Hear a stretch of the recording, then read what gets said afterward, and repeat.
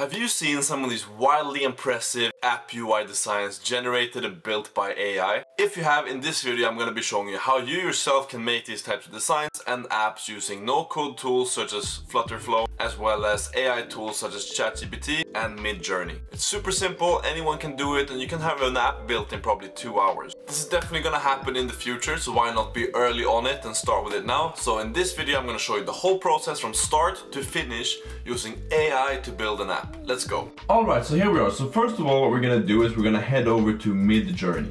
What MidJourney is, it's an image kind of creation framework that's built on stable diffusion, where you can provide an input and then it will give you an output in terms of an image, and then you can ask it to stylize it, etc. So what you're gonna do is you're gonna come over to midjourney.com and you're gonna press join the beta. This is actually a Discord app where you have to be in a Discord space in order to be able to use this app, which is pretty neat. Can be a little bit confusing, as you'll see why, because you can kind of get lost a little bit. But you're gonna log into this place on Discord. If you don't have a Discord account, then please create one, and you're gonna come over to this MidJourney space. And then what we're gonna do is we're gonna go to one of the rooms. So as you can see, there are plenty of rooms right here, but we can go to a newbie room, for example, and we can type in and begin with imagine and then prompt. And prompt will mean here's something you can input, so you can just ask it something like, hey, create a UI design for an app like this, for example, and then you can give it some parameters in addition to that, which we'll be going over in a little bit. But for example, prompt, create a UI design for an app for wedding invitation. And we'll press enter. And then we will begin to process this, and as you can see, this is what I mean, that it can kind of get lost relatively quickly. And then once it's done, you'll get an output that looks something like this. So pretty nice UI design to begin with without really giving it any prompts. This is now for a wedding planning app. I'm thinking we're going to do something a little bit more fun. So for example, say that we wanted to do this, but we wanted to change it up a little bit. Then we can go imagine again, and we'll give it a new prompt. For example, we'll give it a UI design for a modern wedding invitation app. Then we can give it some parameters. So for example, we can do dash dash, and we can do v4, which is essentially the new I think the newer version of it. Then there's also a stylized component where you can ask it to be varying degrees of creative. So the way to use that is again do dash dash and then do stylize 600, for example. And then it will give you a creativity level that's 600. I think it's out of 1,000. I'm not really sure about that though, but you can experiment around with it. And then you can also pass it up beta, which is also, I believe, a newer version of it, or like a beta version where it's kind of looking a little bit better. But for example, say we wanted to have some more keywords, we can do UI/UX, we can do sleek, we can do modern, and we can do phone. And say if we want to have some particular colors, like maybe we want to have some blue in there, maybe we want to have some pink in there, maybe some teal to begin with. Let's have a look. Okay, so here we have a couple of ones. For example, the one to the top left looks pretty nice. I think we're gonna maybe go with that one. So if you like one of them, for example, if I press U1, I'll get an upscaled version, so a little bit higher definition that I can then use. And then we're waiting for it to start. Again, I'll spare you the waiting time. Perfect. And then we have the upscaled version there, so we can press open in browser, and we'll just hang on to this design over here. And as you can see, AI isn't super good with text yet. So for example, the call to action buttons are gibberish. What we can then do is go to ChatGPT. ChatGPT is a model built by OpenAI. It's basically a language model where you can ask it to do certain queries, for example. Now then, we're gonna do make a broad outline of ideas. And then it will come up with some basic call to actions, for example, some basic features that you can have in it, but stuff that's pretty good for, you know, getting the general idea of the outline of the app that you want to build. So we're gonna leave this here to generate. As you can see, it's pretty quick, but we're gonna then head over to Google again, and we're gonna search for FlutterFlow. What FlutterFlow is essentially a non-code platform where you can create Flutter apps. If you know Flutter, that's the main coding language that I know, but this is a no-coding version or a no-coding tool for that, where you can build Flutter apps without having to write any of the code yourself. And you can actually do some boiler templates in order to create a pretty nice looking app. And then we're taken to this little loading page. So now we can see we have some of this content ideas, some basic features, and we have the call to action for the app. Again, we can ask ChatGPT for more stuff later. But what we're gonna do now is we're gonna press create new, and we're gonna call this wedding app. Simple and easy. And as we can see, they have a couple of different templates. They actually happen to have a wedding one. That's pretty nice. We're gonna use this, and then we're gonna change it a little bit later on. So let's use this sample. And we select that sample, and then it will begin to create it.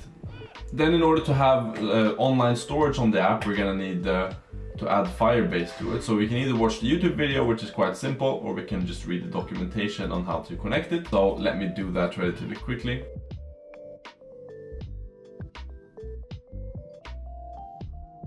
I'm gonna take the project ID for this particular wedding app, and we're gonna head back over to FlutterFlow, and we're gonna press connect.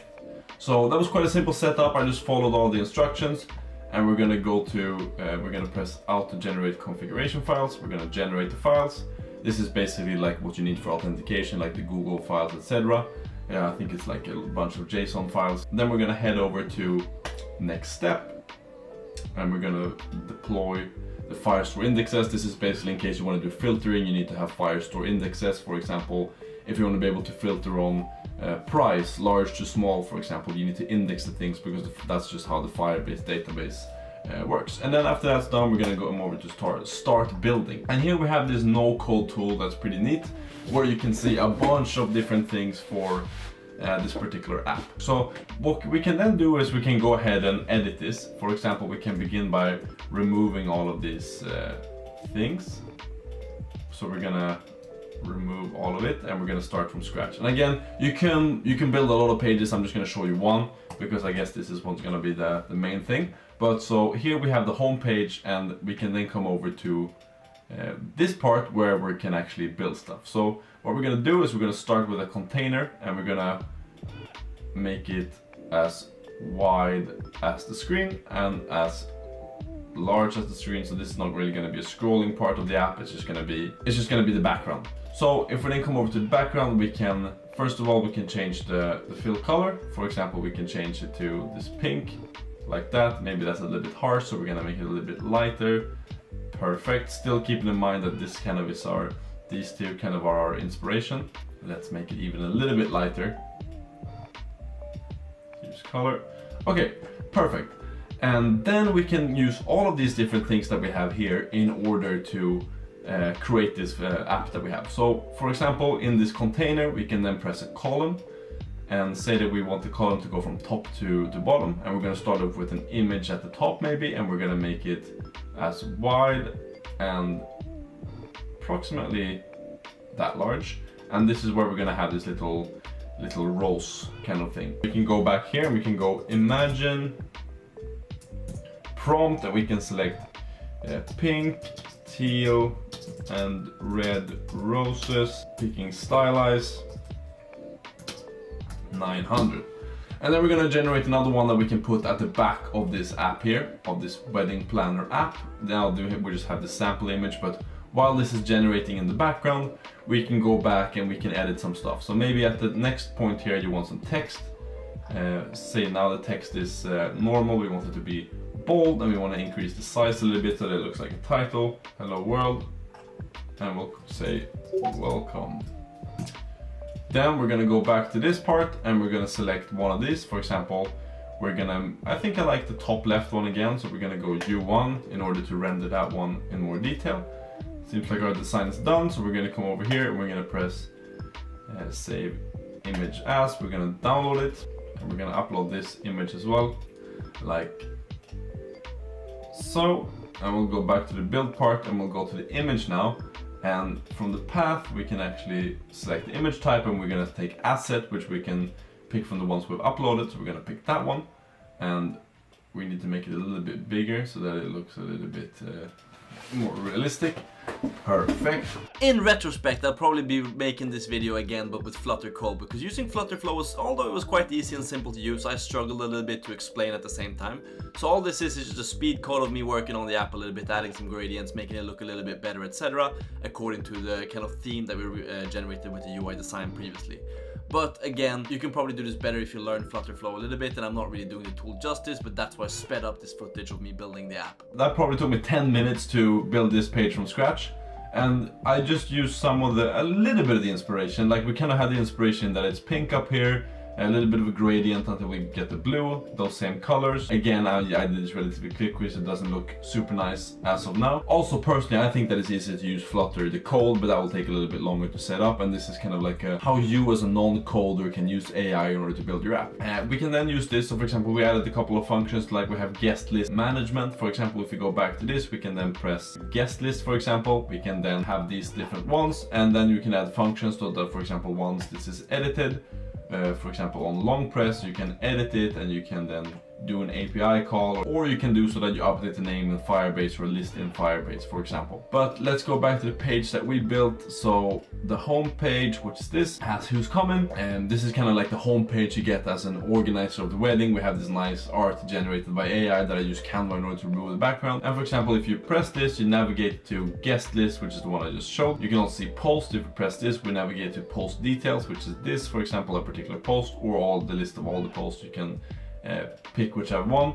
And then catering, we can go to the wedding party details, or chat, for example, we can go to the messages, which is this. So for example, N'Golo Kante, the footballer, has got these chats in this example. That's a relatively quick example of how you can use AI in order to do some pretty cool stuff with, first of all, MidJourney, which is probably the most useful, then of course ChatGPT, and then use FlutterFlow in order to build this quick layout. Of course, you can go into a lot more detail than what I've done here. I probably spent a total of 1 hour doing this, which is pretty insane. Like, you can generate all of these examples, you can record and talk over it, and you can also come up with an app that's like almost usable. I just need to fix some of the bugs, which is relatively quick. It just has to do with Firestore, and then I can run the app itself. Also, personally, if I were to do this, I'd do this in Flutter code because I think it's more customizable. I think it's easier to use than this tool. But if you haven't coded before at all, you want to build an app, this is a simple way to do it. With that said, I hope you enjoyed the video. If you like this type of content, then please let me know down below so I can make more of it. If you want to follow my other stuff, like my Starting a Startup series, where I build apps from scratch and kind of release it to the market, then feel free to subscribe, and I'll see you in the next one. Peace.